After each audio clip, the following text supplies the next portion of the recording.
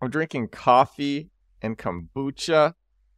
I feel very nice. I have a great story to share today. Here's what you're going to get from this story. This story is 12 and a half years old. It's a 12 and a half year old story from the early days of the internet. And hello there. Thank you for joining the space. We have a listener. Join the space on Twitter Spaces, where I record live every day. And today's going to be a great story. Like I said, it's from the early days of the internet, from 12 and a half years ago.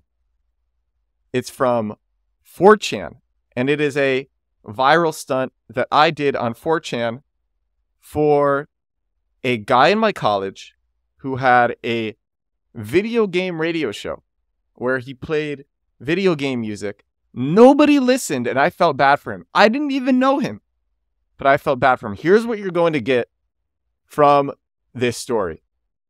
You'll get inspiration for grassroots guerrilla marketing, which is some of my favorite marketing. It's the creative, interesting marketing strategies that you see different individuals and different companies doing, but the things that are so creative, that require no budget. That is some of my favorite marketing, and I think it's also some of the most interesting. You'll see what creating a movement on a social network looks like, and you'll get that from somebody who has done it firsthand. I've actually done it many times. And you'll hear about eliciting emotion in terms of marketing and storytelling, which I think everybody knows is very important. And when it's done well, it can be very powerful. So let's jump into it. Here's the date. It's December 5th, 2010. How do I know this date?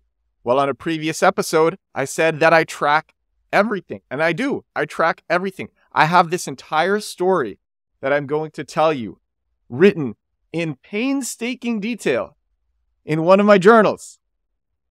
And I have a time machine, so I could go back and relive this and then share it with you like I'm doing now. I'm in Boston. It's cold, Boston winter. So cold, it's a Sunday night. December 5th, 2010. That was a Sunday. It was a Sunday night, and it's cold. And there's this freshman in my college. His name is Gabe. He's a freshman. He must have been 18 or 17.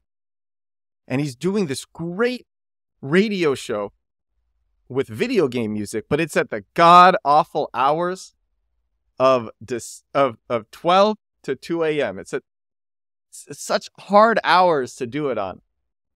12 to 2 a.m. and it's on our local college radio station.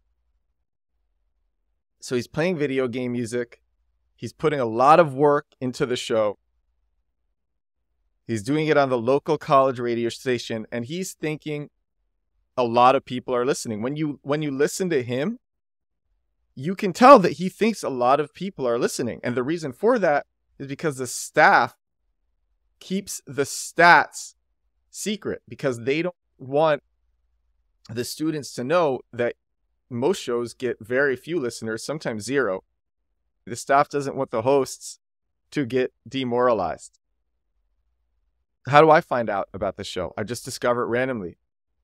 I sometimes would browse the radio shows on our network, WECB, that was the college network. And I did that because other friends had shows, so I just wanted to hear what was going on. It was our college. And then I tune in one night and I hear video game music, and I love video game music. I said, what is this? And I go and I access the station's analytics, and I see that nobody is listening. I have access to these analytics because I have friends who also work there. So friends have shows, but also I have friends who work at the station. And I'm able to see the data that the hosts are not. And I can see, no one's listening. The show is great. So much work is being put into it. There was really only 3 listeners. And here's who those 3 listeners were. One is his dad, Another is me. And then the third is an unattended office computer. It's a computer in the radio station's office that is always unattended. And so I feel bad for him. And I tried on 4chan. I put up basically a post about the show.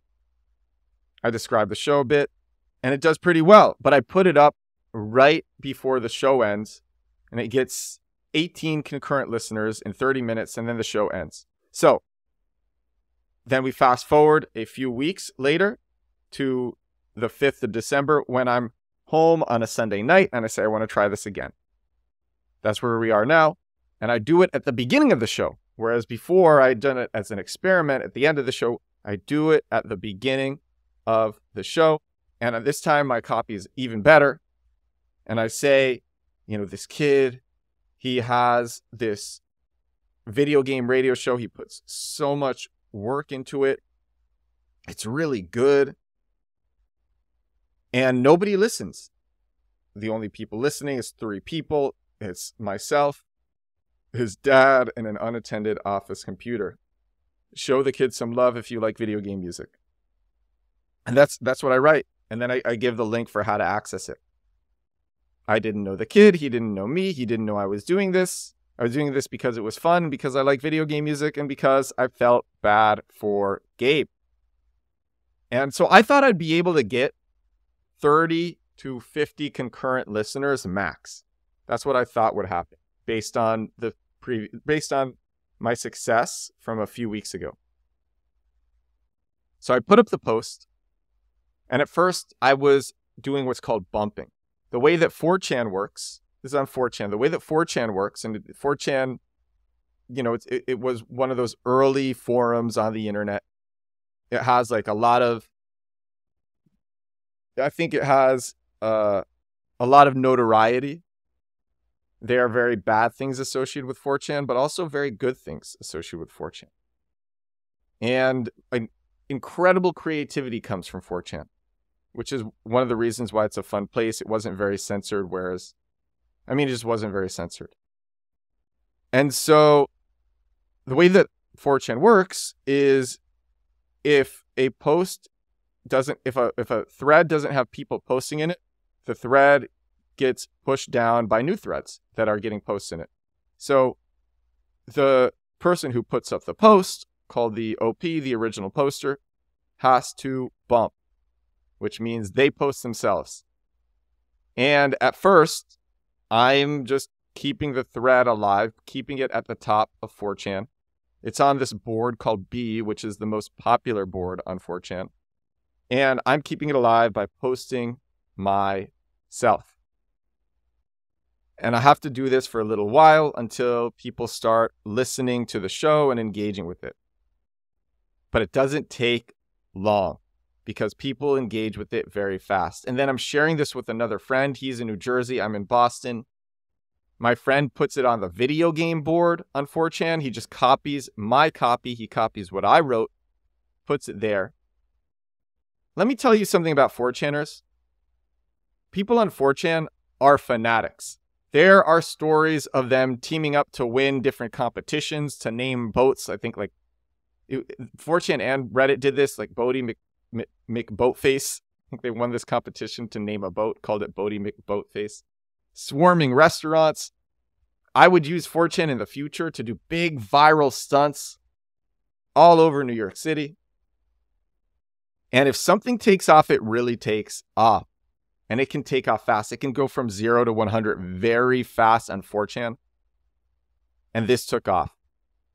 And people loved this. People loved Gabe. They liked the music. People on 4chan. There were nerds like me. I would call myself a nerd.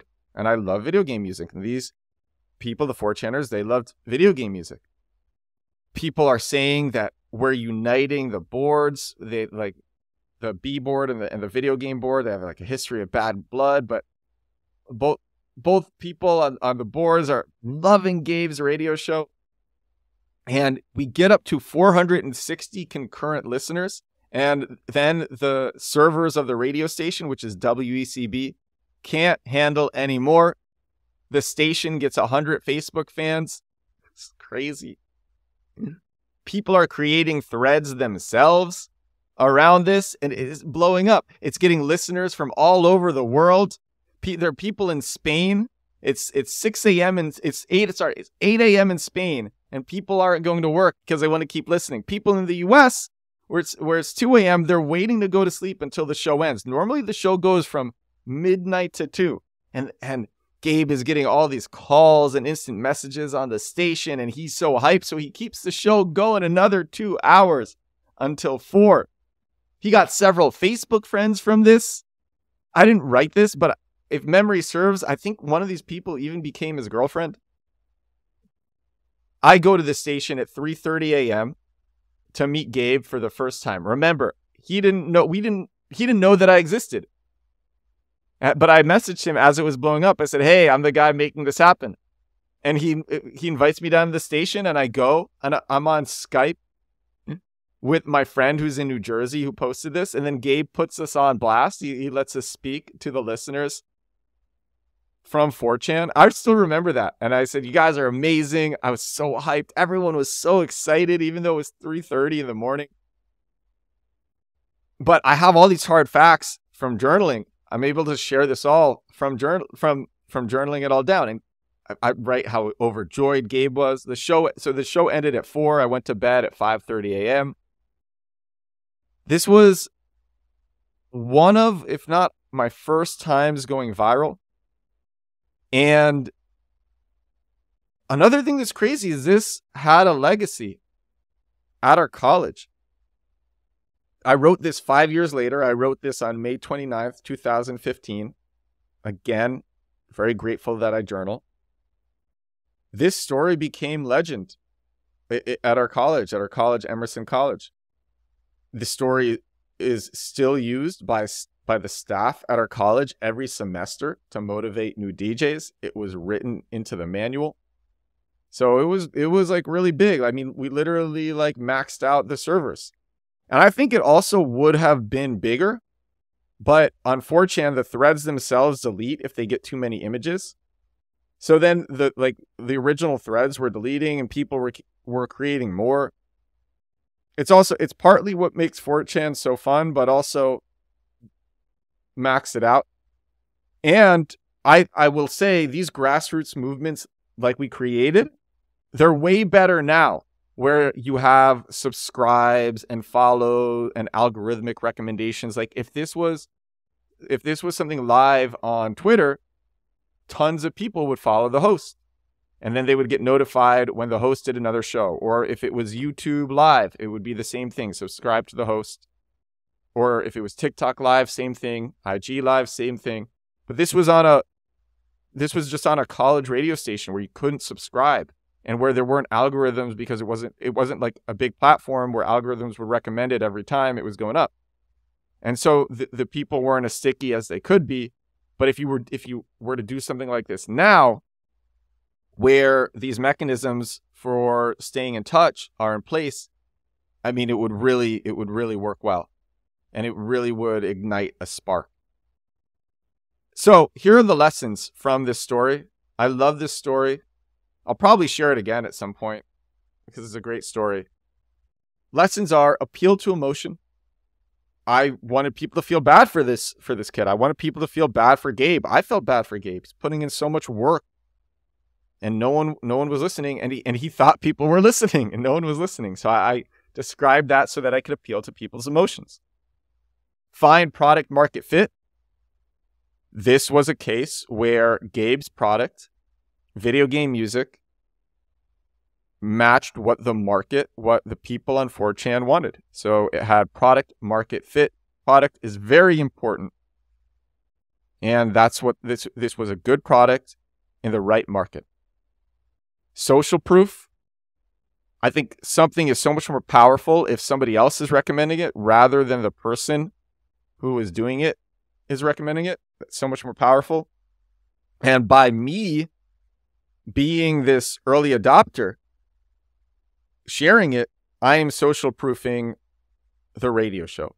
So it had social proof right from the get-go. And then when other people started engaging, it had more social proof. I kept people engaged I was sharing listener numbers all the time on the threads.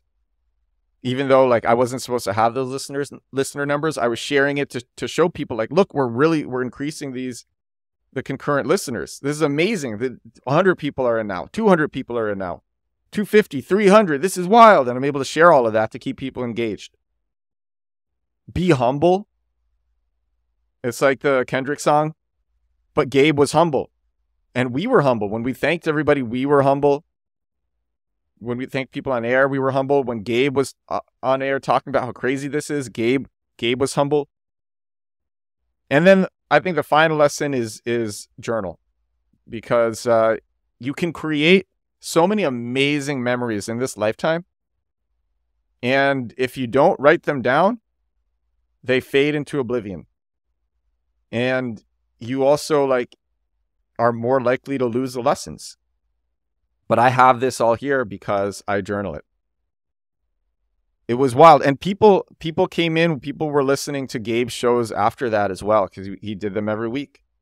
And so he would get people each week. But again, there were no followers or subscribed, so people literally had to like set their own personal calendars to go on. This was 2010. And so that was a crazy story. I think there's so many lessons in that.